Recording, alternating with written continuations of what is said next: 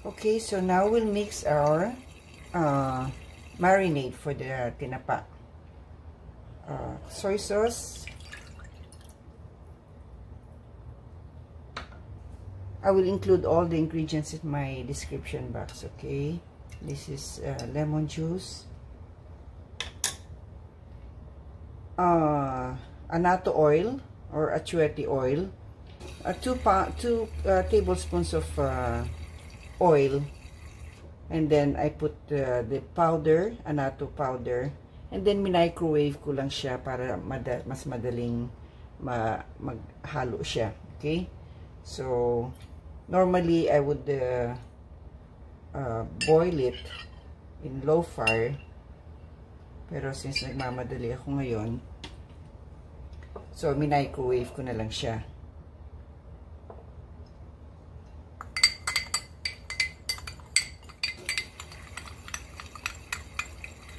Ito yung pampakulay ng ating tinapa.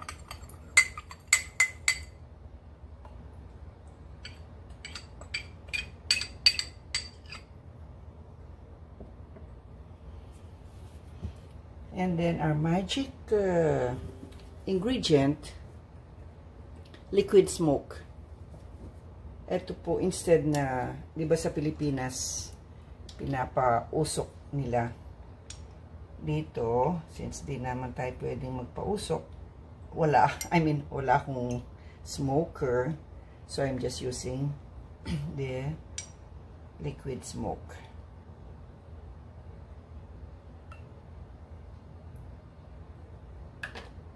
Okay. Let's set this aside.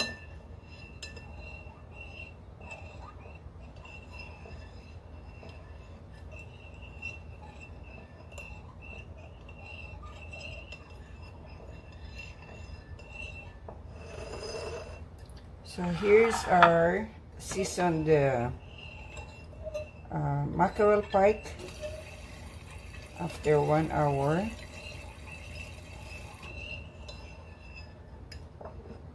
So we'll just pour the marinade here.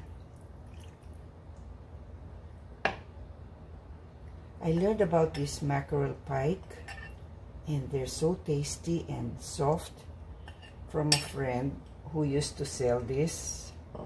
Meron kaming barkada dati na nagbebenta nito. So wala na siya ngayon. And then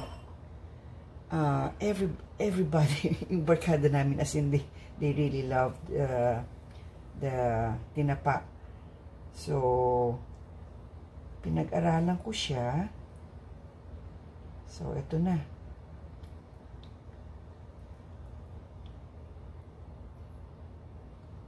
Okay, so we'll leave this overnight in the ref.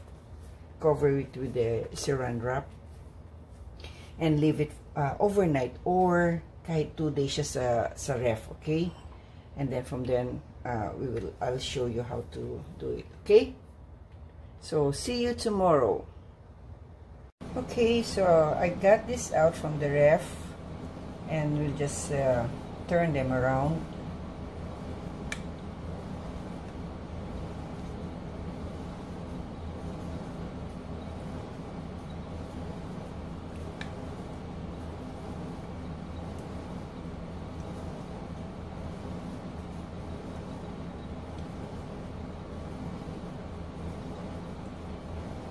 I smell tinapa already.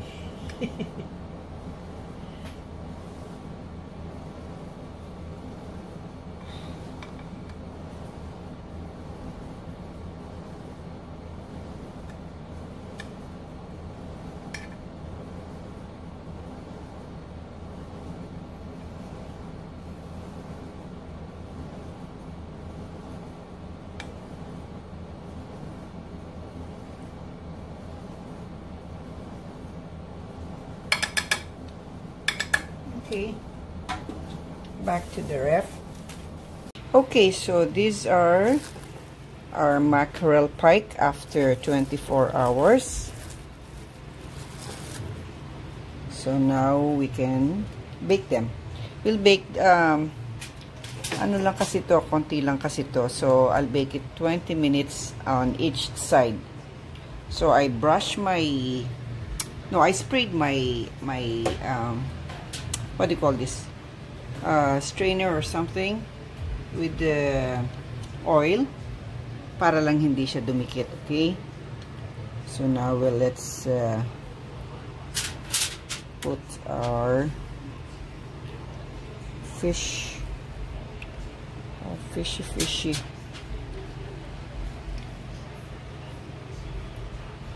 You should try this mackerel pike. Ang mura lang naman kasi nito eh.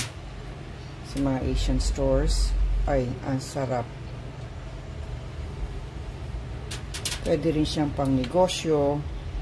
Kasi yung friend namin dati, he was selling them for $20 for 1 dozen ata yun. Yeah, isang dosena. So, he just put them in aluminum foil na pan. Ay, ang benta.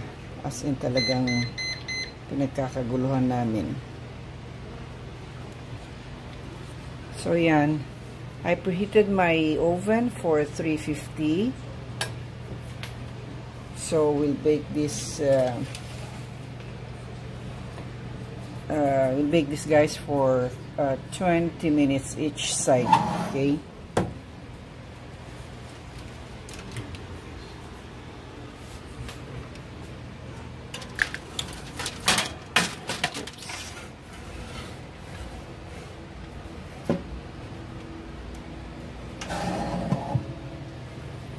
Yay! So, see you in 20 minutes.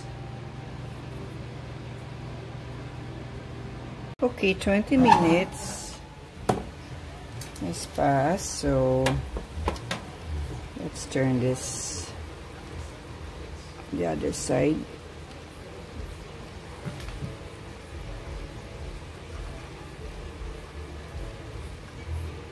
Isang problema lang dito, the whole house is smelling tinapa. But it's all worth it.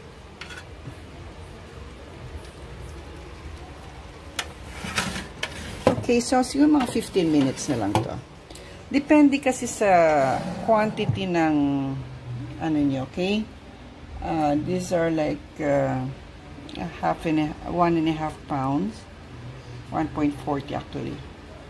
So, tansyahin nyo na lang.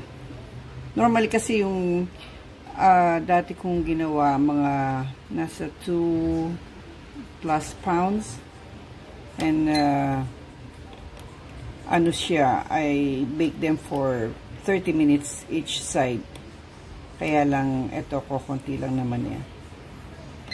So, maybe another 15 minutes.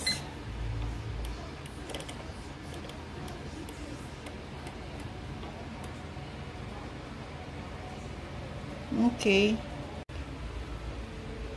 Okay. So, our baked tinapa is done.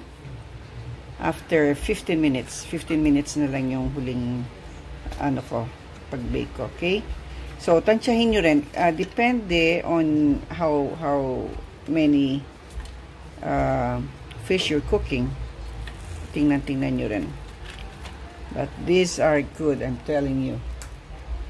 So, there you have it. Let's try and eat it. Okay? So, magprito tayo maya-maya.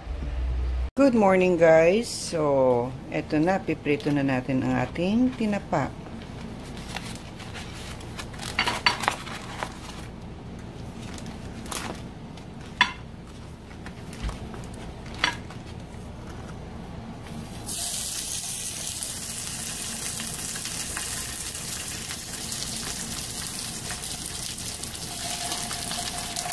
Konting mantika lang kailangan.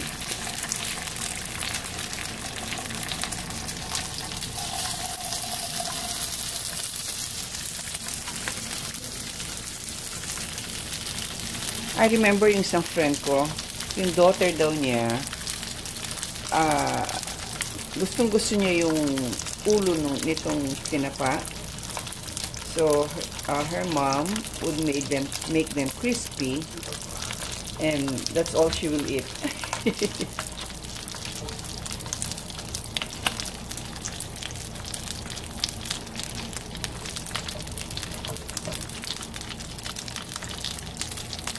So guys, this is our homemade tinapa.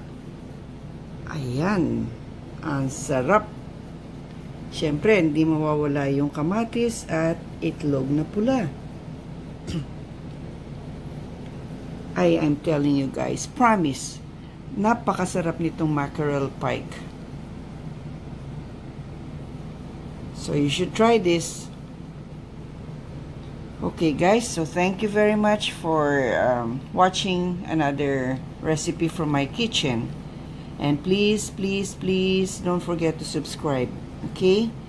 I'll be coming up with more delicious recipe in my channel. So thank you and God bless everyone.